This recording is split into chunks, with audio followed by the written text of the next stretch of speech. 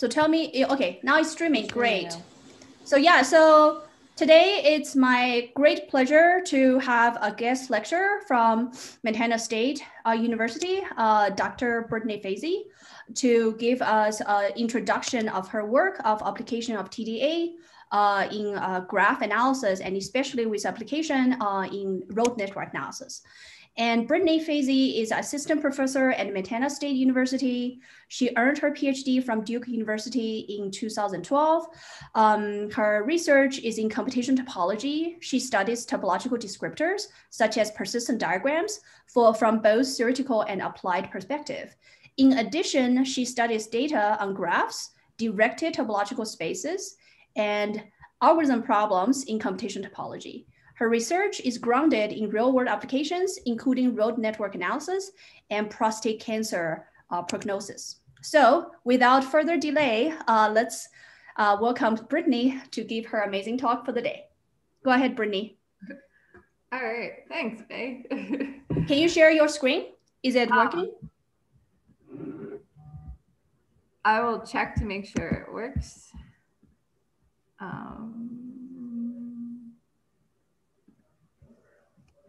Hold on. And also, Faye, I have made you host. Yeah, I see. Okay, maybe that's the reason you are not able to stream. So, okay, I'll stay until Brittany. While Brittany figured out, I can tell another story that at some point, Brittany and I went to Austria. Well, we spent half a year in Austria studying, and then we went on this road trip with our advisor to the forest in Austria. And well, it's a good story, so maybe I should say it. So basically, we decided that it's a good place for mushroom hunting, except none of us knows what is poisonous, what is not. So we kind of pick what we think looks good. And on the way back, we met a hunter in the woods who don't speak English, but he looked at our basket and says, "Giftig," and starts throwing things out. So I figured the Austrian word of giftig or giftig, whatever, may mean poisonous. So it turns out, 50% of the mushroom we picked were actually really poisonous. So that was a fun memory. I did not die because we met a hunter who told us some of them are not edible. And I don't know, can I say the second story happened on that trip, Brittany?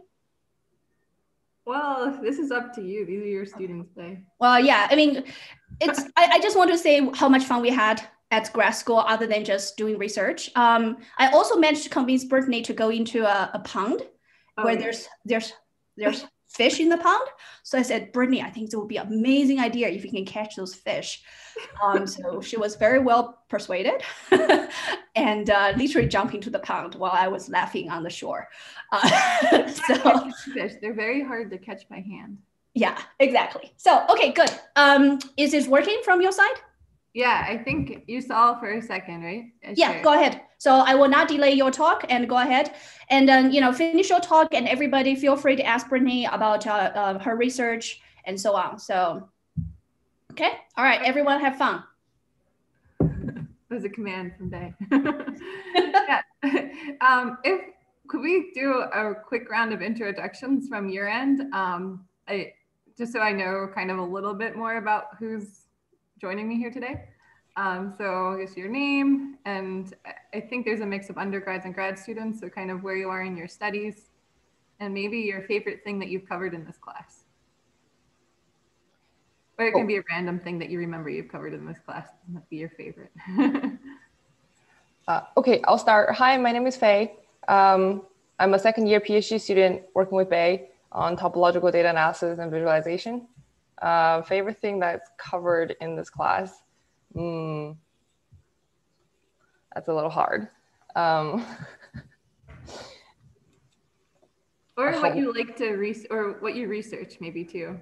My research. Right now I'm doing something about mergeable summary. So how to merge topological descriptors like merge trees, mostly merge trees, and then kind of merge trees. Right now there's some research on how to merge them under L infinity distance, and we're trying to figure out how to do it in L1 and L2.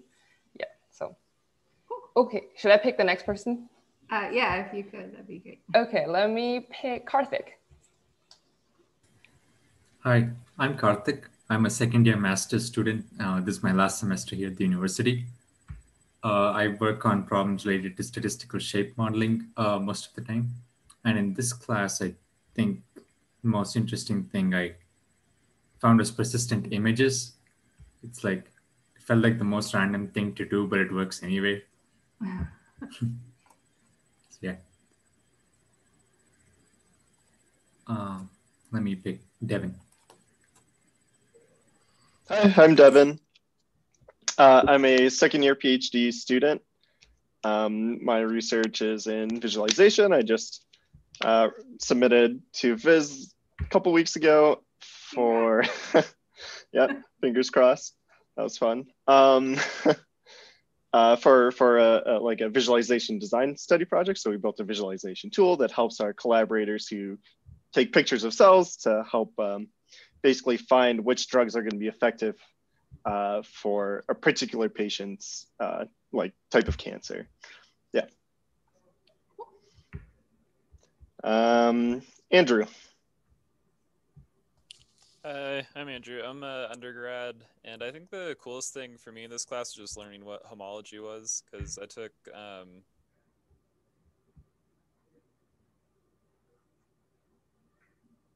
Uh-oh, he froze.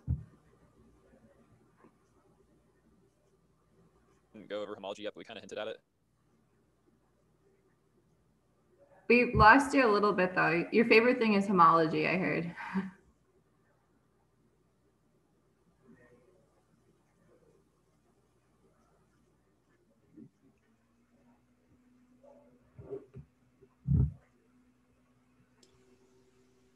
Is Andrew frozen for you? Yes. Okay. Very much so. Maybe a volunteer for the next one. Okay, Anka, is he here?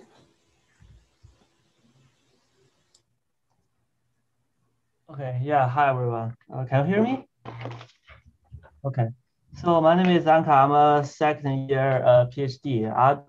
My research topic is computer graphics. More specifically, I do motion capture, human motion capture technology. So we just got accepted by the SIGGRAPH conference. And so the most interesting thing I found about this class is how can you merge geometric information into merge trees and using merge tree interpolation to actually move those informations back to your geometric shapes. So that is what I do for my final projects too. Cool, and congrats on the SIGGRAPH paper. Thank you. Can you pick the next person? Sunny? Hi, my name's Sunny. I'm a first year's master's student here at the U, studying like data science. And my research is currently in visualization, and I'm working on a project right now to hopefully identify misinformation in social media. Yeah. A B. All right, sorry. Yeah, my name is Abi. I am a first year master's student, and I did my research in performing compression on a neural network for natural language processing. And I guess my favorite aspect of this class is learning about persistent homology and also applying machine learning with topological data analysis. So yeah. I guess I'll go with Alec. Hello, I'm Alec. I'm a second year master's student. I do computer graphics and visualization research as it pertains to carbon sequestration, geological carbon sequestration. And I think this most recent project actually was super interesting in kind of clustering images and then projecting them with TSNE and MDS. I found that really interesting and pretty cool. We'll do David. Hello, can you hear me? Mhm. Yeah, so I am doing a rotation under Bay, and I am interested in things mostly geometric and how algebraic properties change when you put it on the computer from the normal continuous case you would see in something like Hatcher's book. Yeah, so and my favorite thing from this class has been utilizing computational topology for time series such as Taken's embedding. Yeah, so I'll pick Tripty.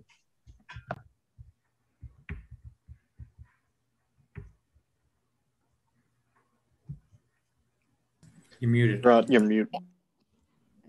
Hi, I'm Tripti. I'm a first year PhD student. I'm also doing a rotation with Bay, and yeah, I've not really started doing a lot of research in topology as of now. But I would say like my most interesting the aspect of this class is how you can use topology with machine learning. Yeah, that really excites me, how we can use topological features too in machine learning. Yeah. Um, Michelle, are you done with? Who? Madison? Or Mingju? I don't know who's left. Madison, yeah, Madison can go. I think she's not. Okay, I'm Maddie. I'm a second year PhD student, and I work on graph algorithms and like biological applications of graph algorithms using computational or combinatorial techniques. And for this class, I found it really interesting, just all of the applications and uses of persistent homology. So I think it's been really interesting learning about that. So yeah, I guess who hasn't gone yet? Sang-hoon?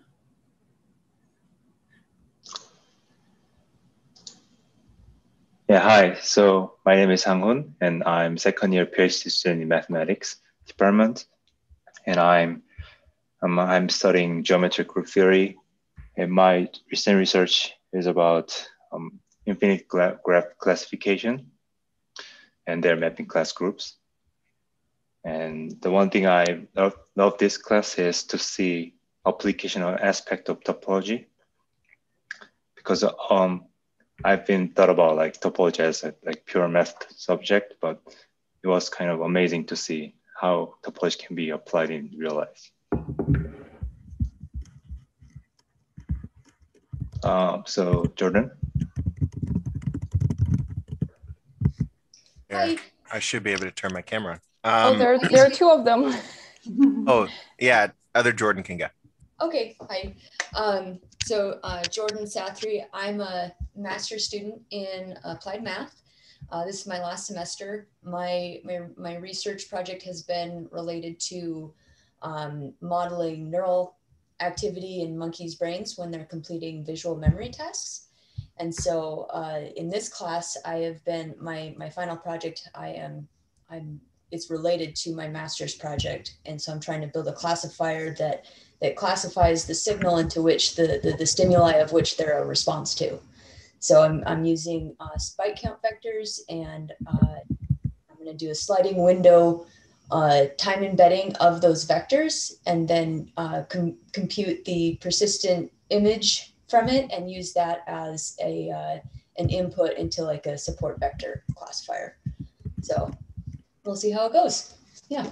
Good luck. Yeah, I guess other Jordan can go now. Okay. So yeah, I'm Jordan Washington. I'm a first year master's student in graphics. That's the first word. Graphics and visualization track in computer science. So I think, you know, one of the most interesting and exciting things about topology is, and specifically the methods in machine learning is kind of that it's a new take on something that a lot of energy is being put into around classification and dimensionality methods. And I really look forward to, I even talked with my friend, there was a lecture where we went over, I guess, protein docking. And I actually have a friend who works for a startup in Boston that specializes in trying out different combinations of molecules for pharmaceutical development. And he was like, oh, I haven't even thought of that. Like, that may be something interesting that we could look into. So it's definitely kind of on the cutting edge. And so that's really exciting. And then I don't know who else hasn't gone. So there's Mitchell and Mingzhu. Pick one. Mitchell. Hey, I'm Mitchell. I'm a master's student. I don't have an advisor yet, but for this class, I actually really liked learning about persistent homology because I'd never heard of that algorithm before. So that was just a kind of new and exciting thing. I think Mingzhu is the only one left. Yes. Hi, everyone. This is Mingzhu. I'm a first-year PhD student, advised by Bei. Yeah, my recent research is about sketching topological descriptors such as merge trees, Morris graphs, Morris smell complexes, and probably we will further extend it to other things. And we are interested in some applications of such projects. Yeah, I did not get in touch with topology after, until I get here. Like, it was really a good experience of learning those topology and combine them with all my previous knowledge of algorithms, machine learning strategies, etc. Yeah, I really have fun here. Super. All right, well. Yeah, I appreciate you all sharing that information with me because it helps me know who I'm talking to. What I'm going to do, so in my classes when I teach virtually, I use a tool called Miro. So I've created one, but I'll also share my screen so you don't have to go to it if you don't want to. Let's see, I'm going to share from here.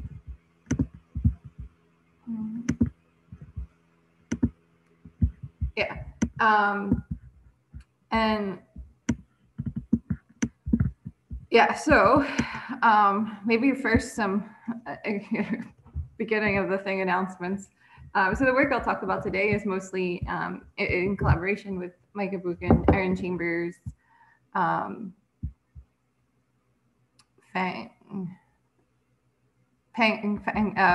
Ellen Gasparovich, Elizabeth Munch, and Carola Wink. And yeah, so of course you have to think NSF. There's 3 grants that are related to this work. And I put my contact information here, so you can always reach out to me if you have questions relating to it or want to chat about anything. And then I don't know if you guys know about this, but there's what is a Women in Computational Topology listserv. And to join it, you just send a blank email to wincomtop plus subscribe at googlegroups.com. And it's actually become like a go-to place for advertising lots of things in the computational topology community. So so if you're in the TDA, coming into TDA and something related to TDA or computational topology, I encourage you to join. So then we'll go over here where the boards will be. And if you have questions, you will be able to write on this yourself. I'll probably lock it afterwards just so that we don't get, people drawing inappropriate things on it afterwards. But but it will be available to you if you wanted to come back to look at these notes. So I think first I'll kind of give you like a kind of list of several projects that I'm kind of working on or have worked on too. One of them, and I think I can just add a picture.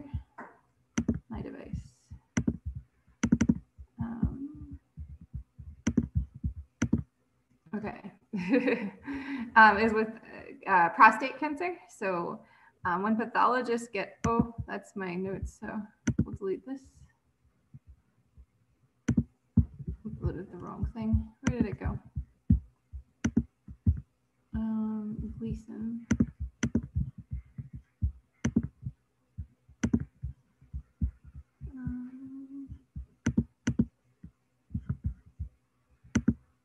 Oh, okay.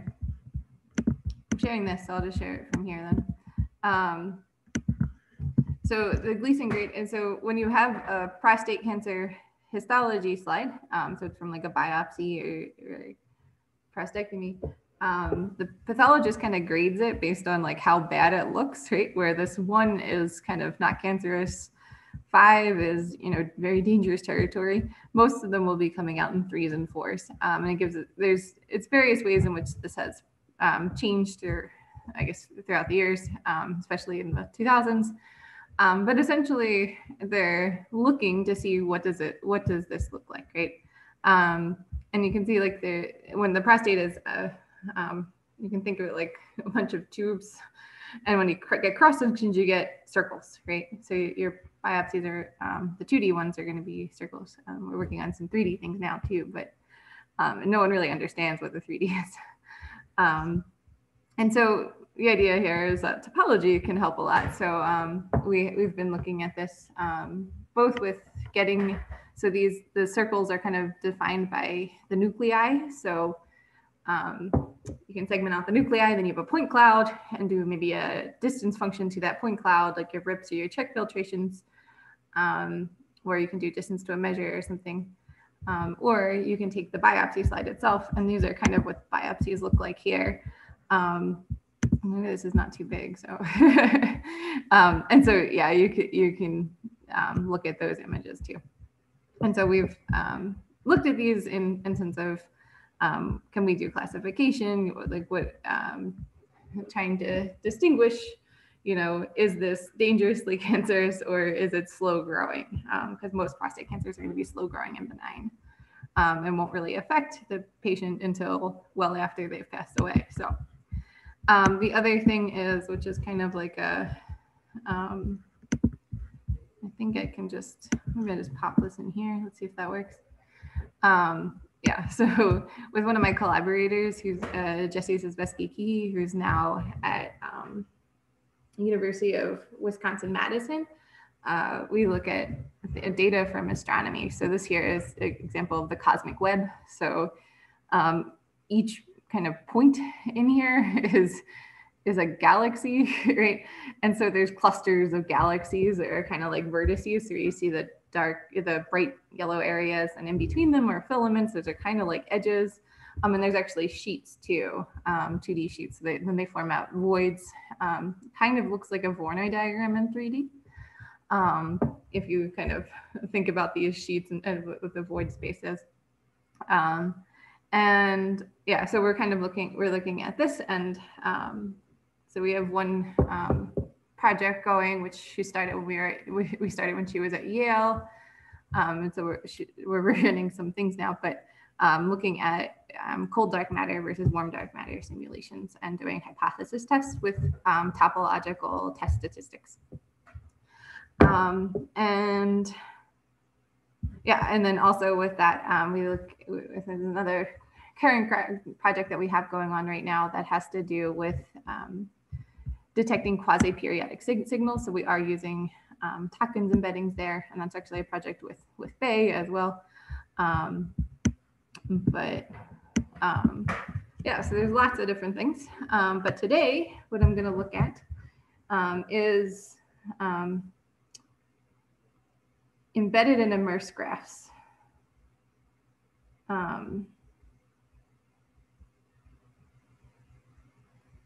Now, some of you are doing things in graphs. Some of you are, and I'm not sure exactly what you've covered so far here too, but we're going to focus on comparisons actually. Okay. And one thing that you might notice though is that when you think about graph comparison, the first thing that kind of comes to mind is probably like subgraph isomorphism, right? Which is an NP-complete problem. And so for that reason, like direct graph comparisons are usually kind of maybe avoided or thought to be hard problems, right? But you can also do graph isomorphism, right? So in a graph isomorphism is where we're looking for your vertex to vertex. You want to find a bijection between the vertices, a bijection between the edges, such that all of the pairing information is preserved. And the subgraph is to do this for a subgraph, right? And it turns out that if we look at our embedded graphs, and in particular planar graphs,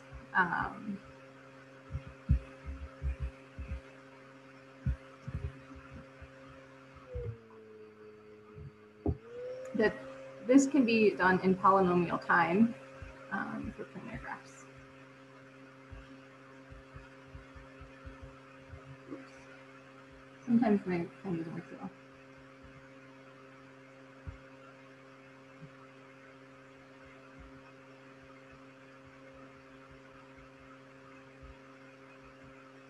Oh.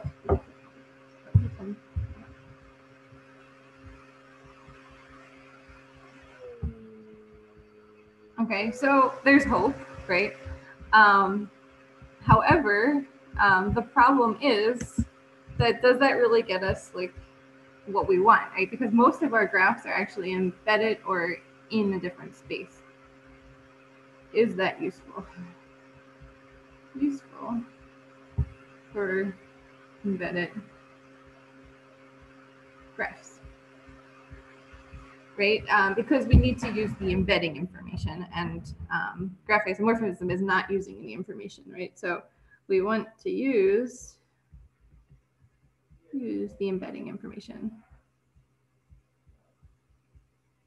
Okay, so let me kind of step back and kind of give some definitions so you kind of we're all on the same page about what these embedded versus immersed graphs are.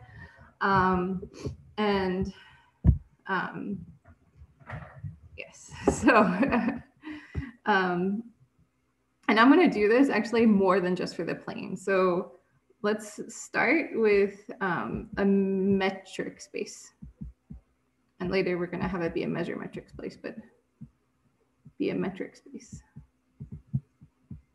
Okay, and what does that mean? Well, M is some set. Delta is some distance function. And we topologize using open balls.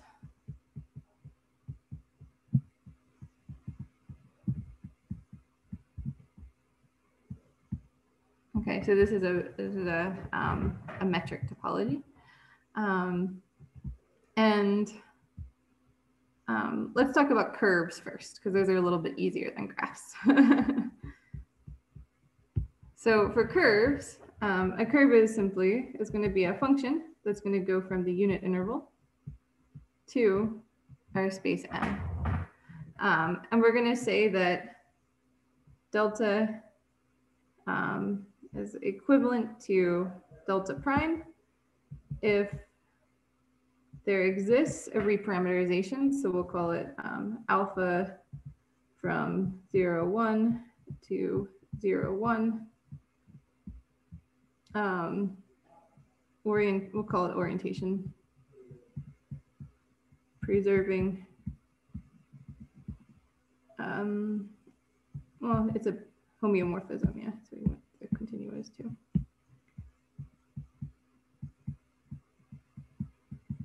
Okay, so by orientation preserving, I mean 0 gets sent to 0, 1 gets sent to 1, and then in between gets sent to itself. Now, homeomorphism, right, this is a continuous bijection between these two spaces, right? And so we want this, yeah. Sorry, I think you need to move it up a little bit so the shared screen people can see. Yeah, thank you. I'm looking at my iPad, so. Yeah. such that gamma is equal to gamma prime composed with alpha. Okay, so we'll say that these two are equivalent, and in particular, we'll call this equivalent up to up to reparameterization.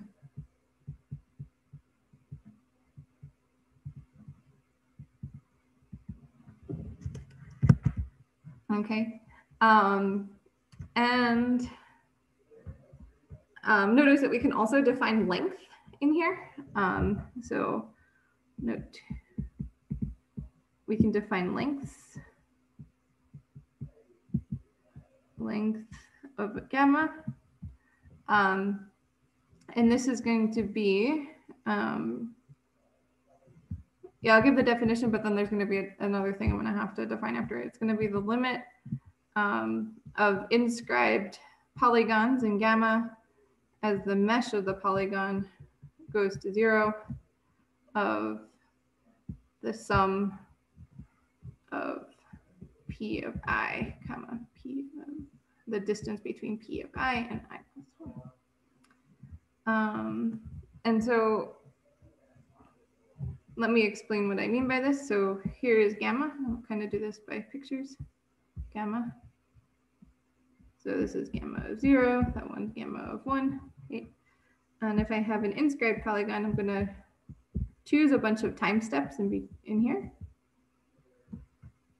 So this is P of 0, P of 1, P of 2, P of 3, P of 4, P of 5. And we're going to connect them. So it's kind of, this is what's called an inscribed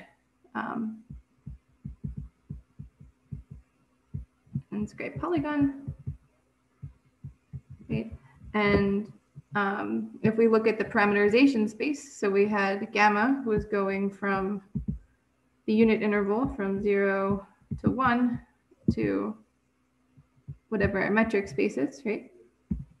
And then P is going to take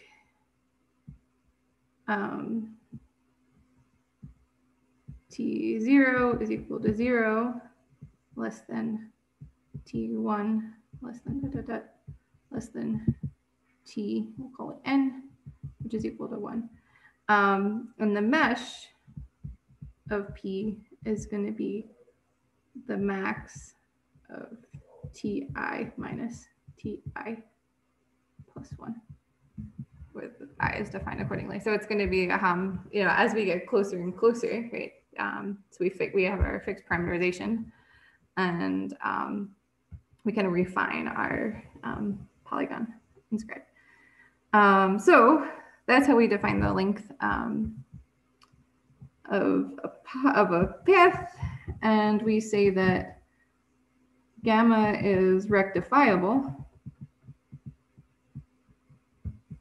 if, I guess it's definition, so we can say if and only if length of gamma is finite. So write down as less than that. Right. And I guess it's nice to tie into some applications here. So you can, I think you might have your own application in mind. Some of the things that I think about when I think about curves embedded in spaces. First is GPS trajectories. That's because I've done some work with those. Those are kind of messy things. And so usually these are going to be in R2. But really, you know, note that we're not really working in R2. Should be S2 or R3, right? So we, if we're on the surface of the sphere, S2, we're already kind of out of the Euclidean space. And I guess the things that you've also worked on were protein chains. I've never worked on those, but I've seen work in it. Yeah, and there's lots of other things that you can be thinking about too. So these would probably be in R3. They're time series. which I guess GPS trajectories are kind of like a time series, maybe spatial, spatial time series.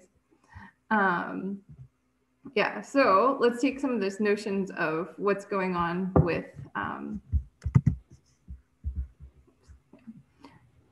embedded graphs, with embedded curves, so these are curves. And let's put this into the space of graphs. Okay, so let's say, what do I want? Yeah, we'll put this right here.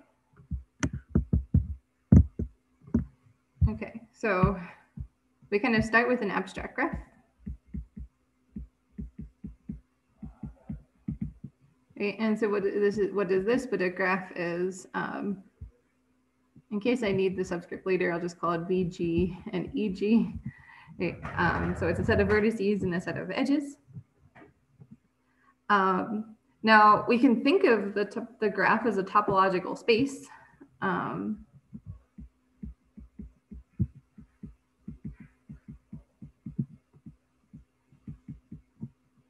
a topo space, right? Each edge is a copy of the unit interval, say, which can be a subset of R1, right? And so we take the subspace topology on the unit edge, and then connecting at vertices, take the quotient space topology.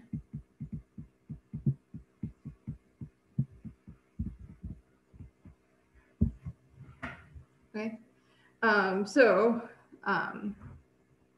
and that's the topology we're going to use. So I can say, note, there's an other topology, an alternate topology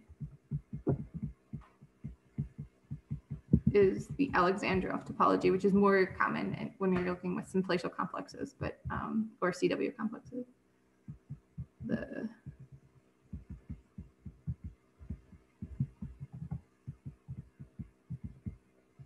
So maybe I'll just give a quick example here.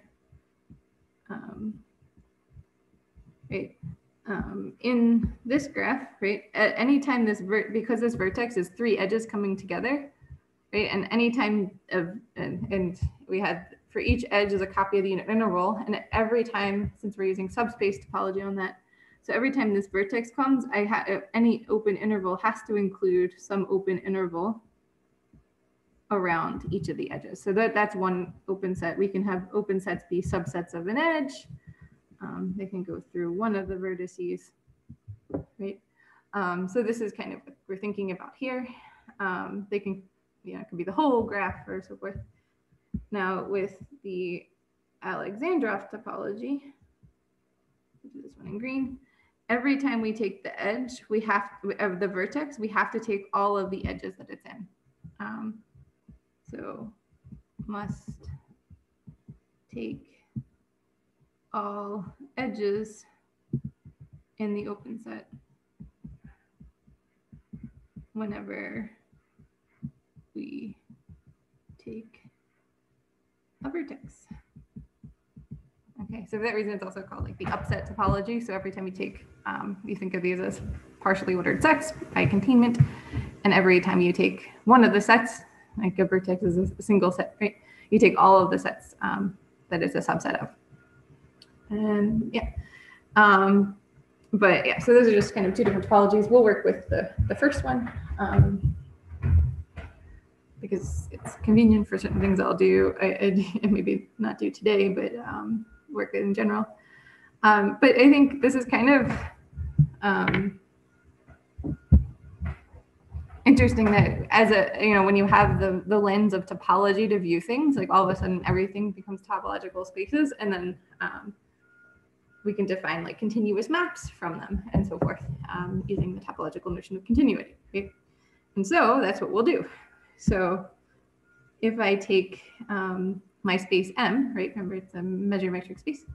So we have some we'll do, we'll call it M maybe, a map going from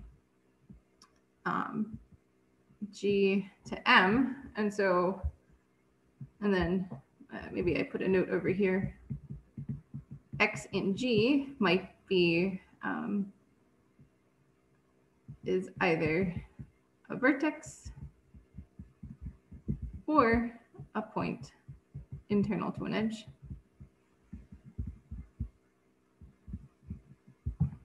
Okay. And so we take G to M, and we want it to be continuous, right? And so, oops, let's move this down. Now, we call this an embedding if G is homeomorphic to M of G. And G is homeo, but maybe I'll even make this stronger. M is a homeomorphism onto its image. Okay. So as a result, G is homeomorphic to M of G, which is a weaker statement because for say two things are homeomorphic, we don't know what the map is. Right? Now, if it's an immersion, it's only locally a homeomorphism. So M is locally a homeomorphism. Okay, so what does that mean, right? Well, that means that for every point in G, there exists, we'll call it a radius R,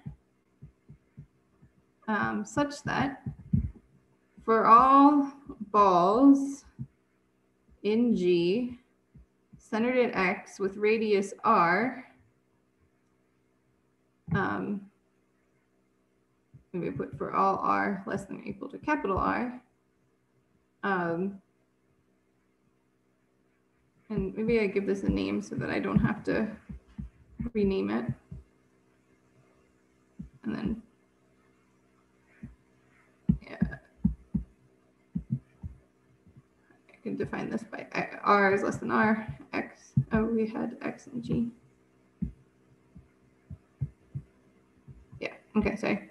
B is homeomorphic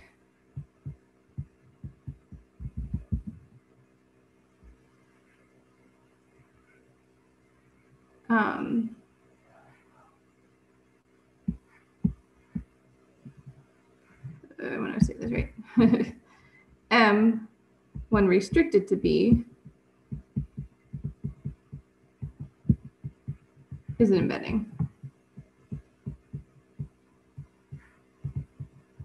Okay, so let me draw a picture. So if this is my very exciting graph, G, right, 3 vertices, 2 edges, and then if I want to go into M, right, well, I can do many things. I could put it like that, right? That's an embedding and an isomorphism. But if I were to look at this, say, this is an isomorphism, but not an embedding. Okay, but you might say, what about that intersection point that I've created? That's not a homeomorphism, right? Well, it's just about the localness, but it's only localness in G. So if I were to take a neighborhood here, right, and call that my B, right?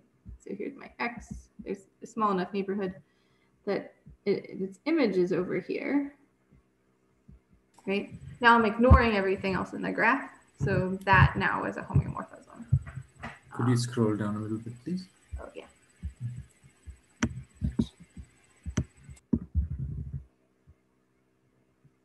Okay.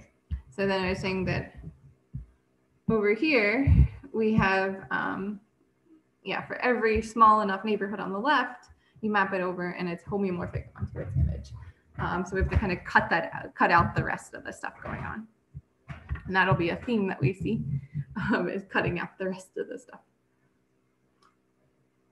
So let me give this a name, and I'll say that G,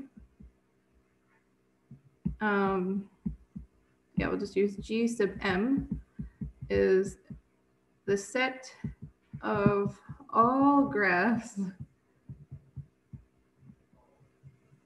immersed in M. So if I have an element of this space, I would write that there's going to be a pair. Right, is we have to have an under, oops, that should be a G. There's going to be a pair, which is the graph and its immersion. Graph and immersion. Okay, and one of the questions that we have, I'll go to this next board. Yeah, so you'll see here we have the graph and the immersion. Okay, I have my trackpad here, so it's a little funny to move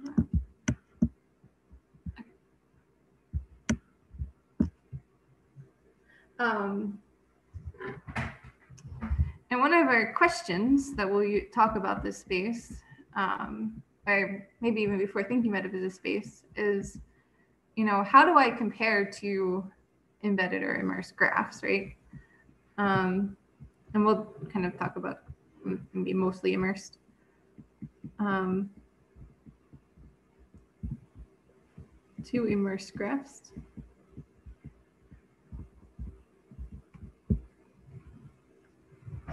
Okay, and when you want to answer this question, so there's, I guess, research, right, in transportation sciences that might be interested in this, which is kind of where we come from. And so in road network analysis, I'll say,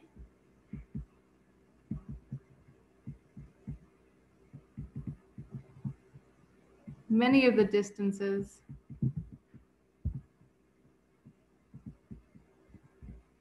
are actually heuristics.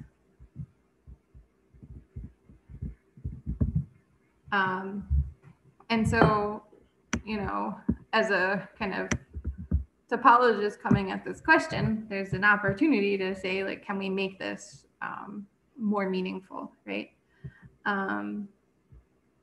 And so we want some theory to back it up, maybe.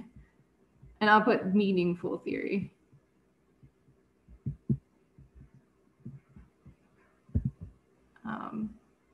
To back up our distances.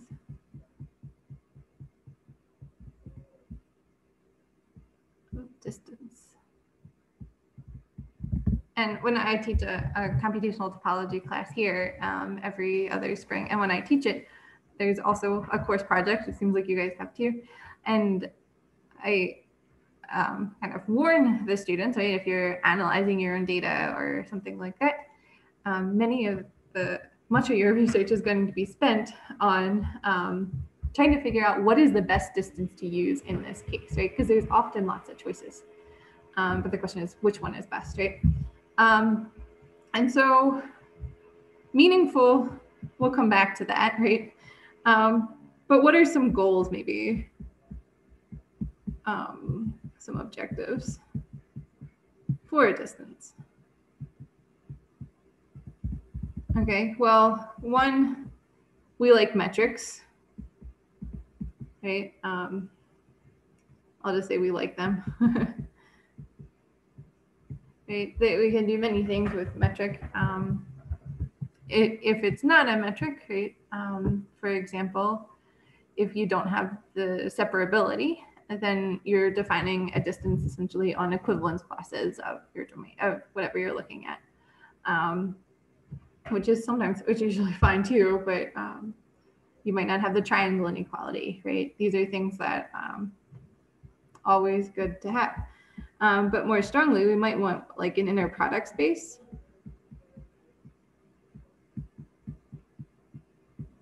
And that's because, I'll say here that it behaves like Euclidean space. Like, quote that part, not Euclidean space.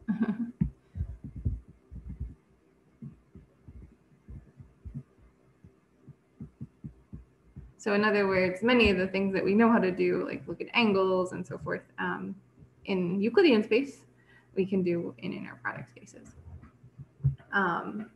And so, which then opens up like now different machine learning and different statistical techniques, which you guys have all mentioned, or most of you in what you're talking about and what you're working on. They do require some assumptions on distances that you're using. You know, at the very least, it usually requires a metric and often requires stronger assumptions, such as inner product spaces or Hilbert spaces, which are just, yeah, Hilbert spaces are inner product spaces. Now, today I'm just going to focus on metric, just to pick one to beat. And what I'm going to do is look at what we can define. So what distances can we define on the space of graphs immersed in a metric space? And is it a metric? Okay. And that's kind of one of the keys that we're looking at here, right? And the first pass is something called the Hausdorff distance.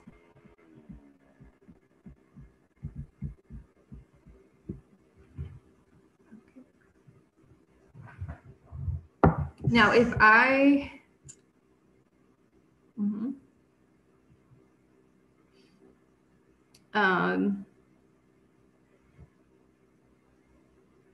yeah, so maybe we just define this.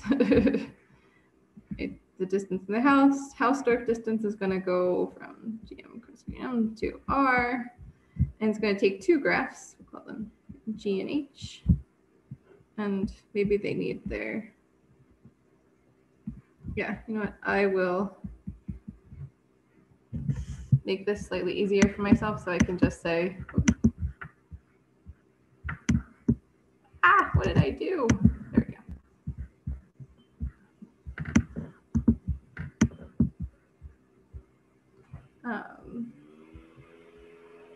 I'll just say that, you know, we might just butcher it a little bit and just refer to the pair as G sum just to make it shorter here. But we always know that there's that map. And this is going to get mapped to. So now we have to think about the metric space. And I think I used delta for M. Let's go back.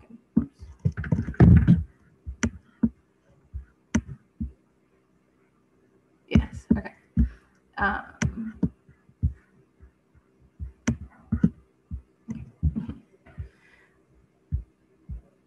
And so we're going to look over all points in G.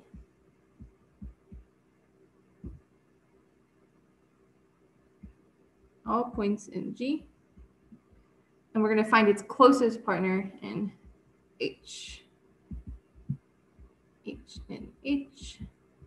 And then we're going to look at their distance in their maps. So we have M sub G of G and M sub H of H.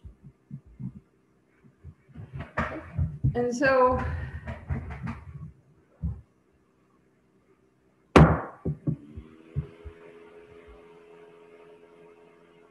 this is the directed Hausdorff distance. And then the Hausdorff distance is defined to be,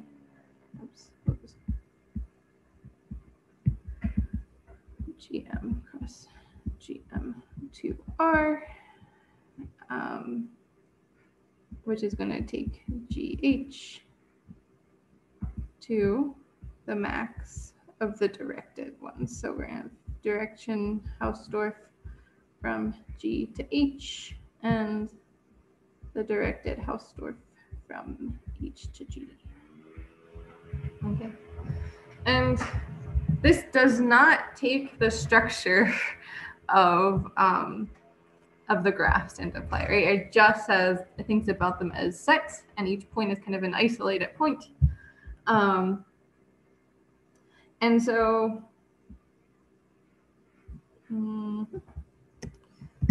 yeah, so maybe I'll put properties here, is that now on the space of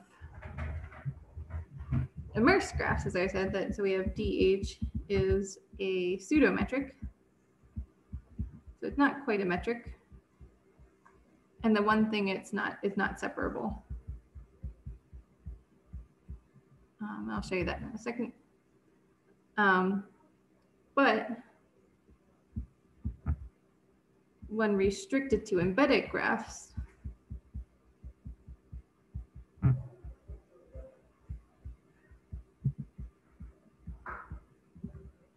DH is a metric. Okay. And this not separability comes exactly from here's a graph G and here's a graph H. And when I draw H, you might see where this is going. And then they both can embed into M as the same graph. So maybe I'll draw the vertices of G of H in one color and in G in another color, so you can kind of see that. Let me make sure you can see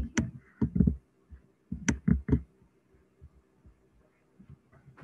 Right, so that's exactly why it's not separable.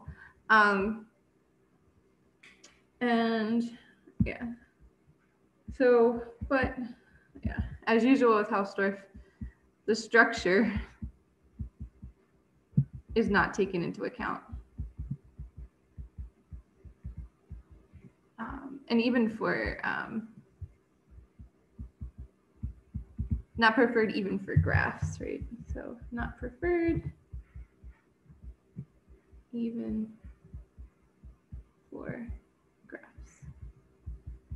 And the standard picture we think about is, suppose I have something going like this, and then I have another kind of a spirally thing on top of it.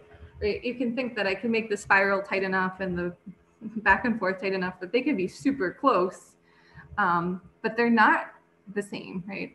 They're doing a different pattern. And if you can think about maybe if these are road networks, driving on these two networks are going to be much different, right? So the idea is we really want to talk about the structure, right? For road networks, we care about how can we get from point A to point B. And I'm going to kind of skip over using the Fauché distance in order to kind of focus on the local persistent homology difference. But maybe I say, note, can try Fauché distance. Right. And if I'm not sure if you know, the Fauché distance is called the dog leash distance. But essentially we're going to have a homeomorphism between two graphs. And so you can generalize it to graphs and have a homeomorphism between two graphs such that a point and its image are going to be at the same spot. Oh, I've got a question. How the equivalence between GM and MH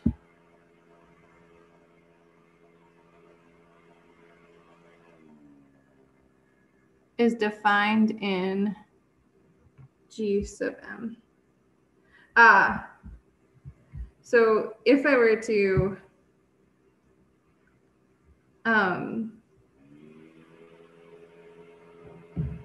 this is why it's not separable.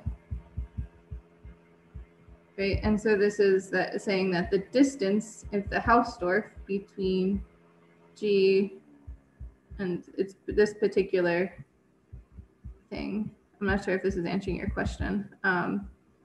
Mg is equal to 0. Okay.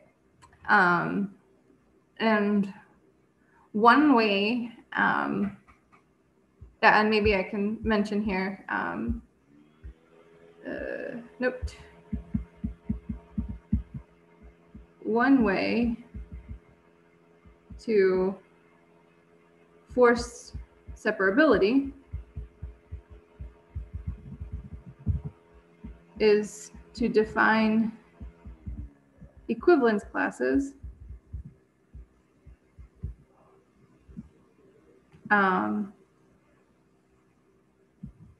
that X is equal to all G and G such that, oh, sorry.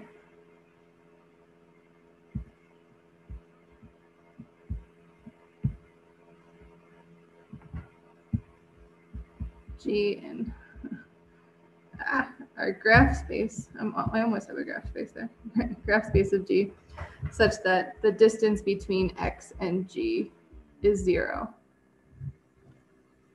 And so if we define equivalence classes this way, then we can say the distance between the equivalence class for G and the equivalence class for H is equal to, we want to do the minimum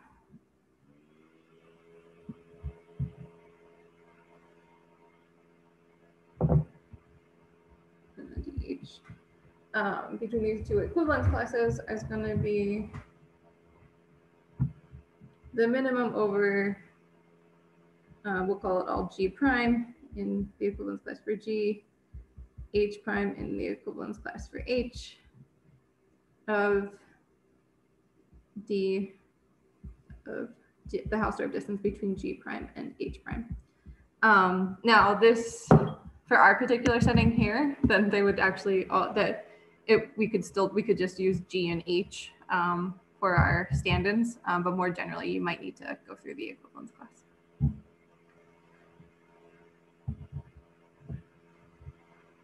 Put your name on here. So does that answer the question of how the equivalence classes are defined there?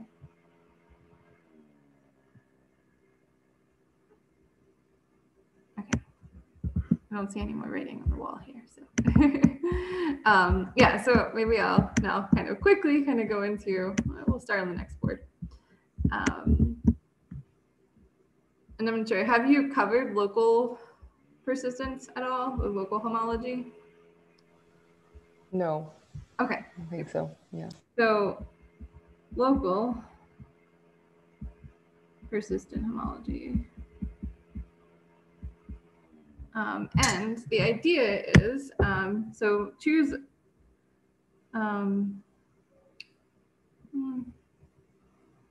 we'll say a closed, I always use open ball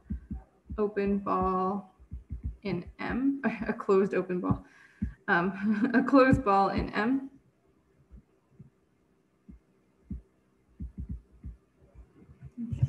And I'm going to throw some pictures in here too, because this is,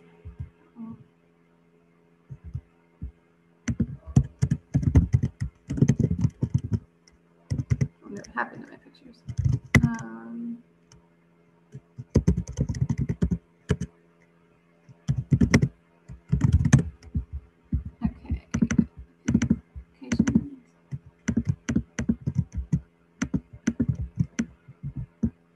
Okay, and so, whoa, we'll just put this up here then. And so the idea is that we're going to kind of clip the graph to that ball. And then I'm going to look at the distance function to the graph, restrict it to that ball, but relative to the boundary of the ball. And so So look at so we'll define LPH from GM cross GM to R, which takes a graph H and a graph G and maps it to. So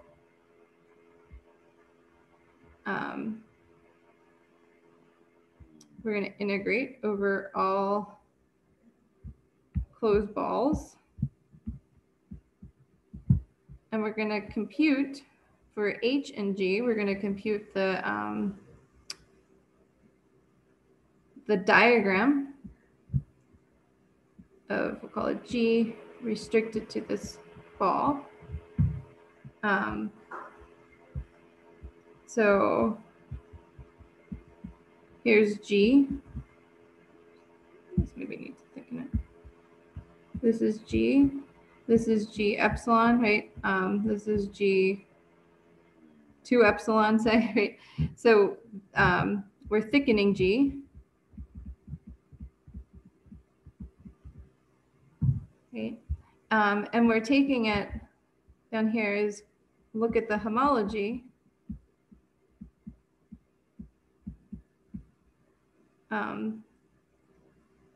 of the restriction to this ball relative to the boundary.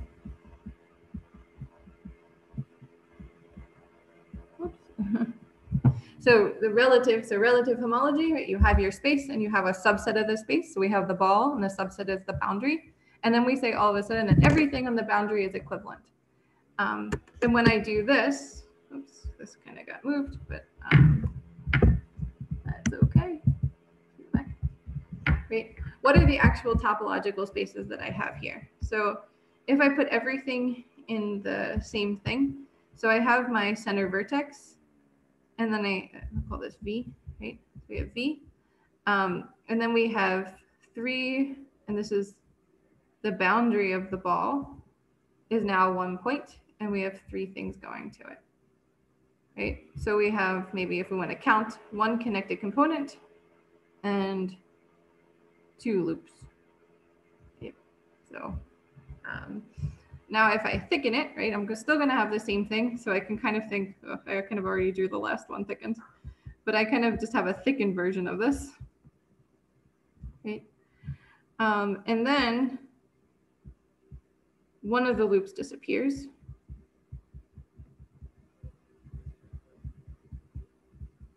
Right. So then here I have essentially just 1 loop left. And that loop is equivalent to, circle this to say that these 2 are identified as that point there. So there's 1 loop. And so we're looking at these relative homology. This is kind of getting at what's going on deep down. And we're going to look at the same diagram for H. Choose your favorite distance between the 2. So maybe maybe the bottleneck distance between them. And maybe multiply by some weight function. Omega is some weight function. Okay. And yeah, I know we're out of time here, but the idea is that if omega, I'll just say, is nice, then DLPH is a metric on embedded graphs.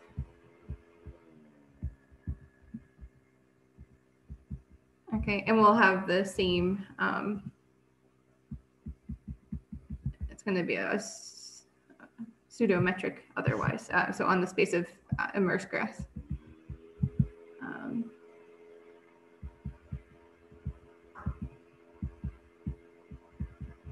on immerse graphs.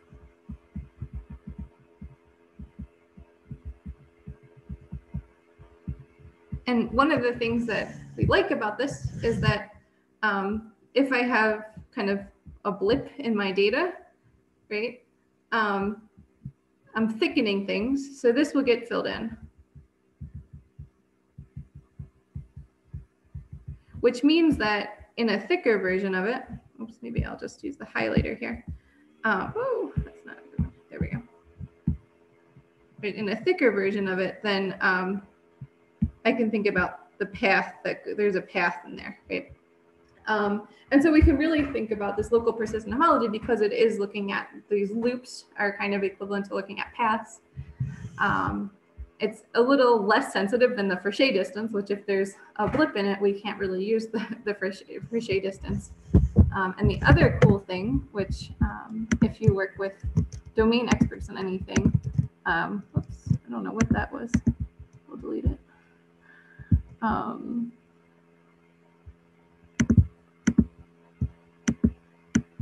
do we delete?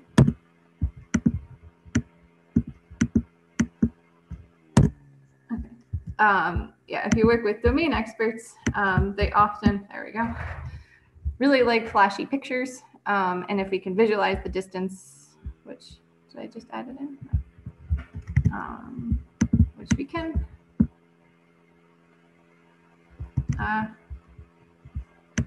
Maybe I'll share my screen, the other version of it.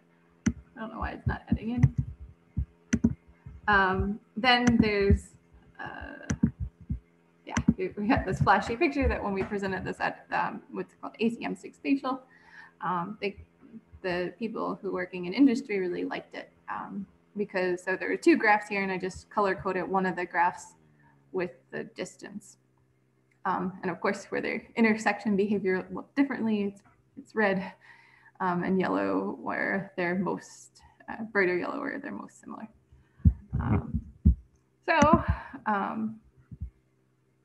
Oops. Yeah, okay. Yeah, so that's kind of some view of how to use TDA and persistence with graph comparison, mostly motivated by road network analysis. So I know we're out of time, but if you have questions, I'll be available here. Can you talk a little bit more about the last graph that you shared? What, like, what do you mean? Yeah. What you're trying to do with that, I guess. Yeah, so yeah, it stopped me from sharing. I don't know if my windows are closing. Maybe I'm closing them.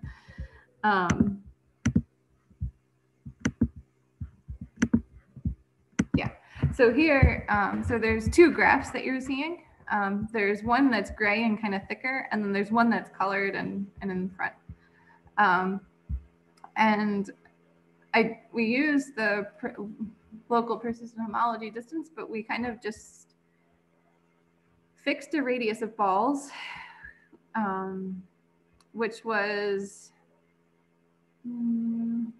I think the radius was about, can you see my mouse? Yes. Okay. Yep. Yeah, I think the radius was about this, half the length of this edge right here. I have one picture with the ball overlaid on it, but I can see it. And so for the center of each ball that we used, we kind of have one pixel, or it's kind of like really pixelated, but one square box, right? And the center of the ball is color coded. And so that's how we drew the second graph here. So it's kind of like I think the people in visualization are probably cringing, but we could visualize the distances between them just by looking at the distance restricted to balls centered on one of the graphs. And so when we're kind of up here in this region, they're very similar. And that's kind of indicated by this yellow and orangey color. And then they're least similar where their intersection behaviors are much different, right? And that's kind of, but that's exactly where this red colors are coming from. So the more different they are, the redder it is. That's kind of the point. Yeah. Okay. Yeah. Yeah, and I think that's where, especially a lot of people in this class with the the visualization expertise that you have at Utah State, I think talking with experts, whatever domain you're talking in, having something that's visual to share with them is so important. And it's part of the exciting part of, I think, computational topology is that it's very related to geometry. There's shapes there. And these things, people can have an intuition and can learn what they mean. But it's like this communication thing too, which is, yeah, I like it.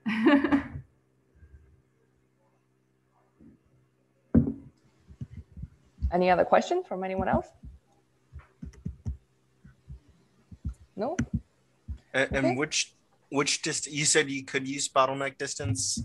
What distance did you end up using? I think for that, we just use the bottleneck distance.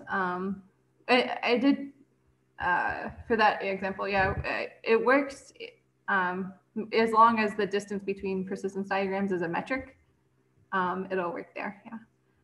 And for the whole distance between the two graphs, the integral I said to be a metric, you need, the weight function has to behave nicely, and that like the weights have, yeah, as you get to smaller balls, they have to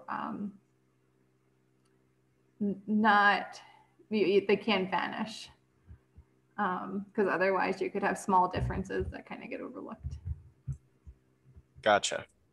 Okay. Yeah. Thank you. Okay, so I guess that would be the end of our lecture from our guest speaker. Thank you so much. That was very nice to see. There's so many things that we can do with computational topology. Yeah, there are people clapping.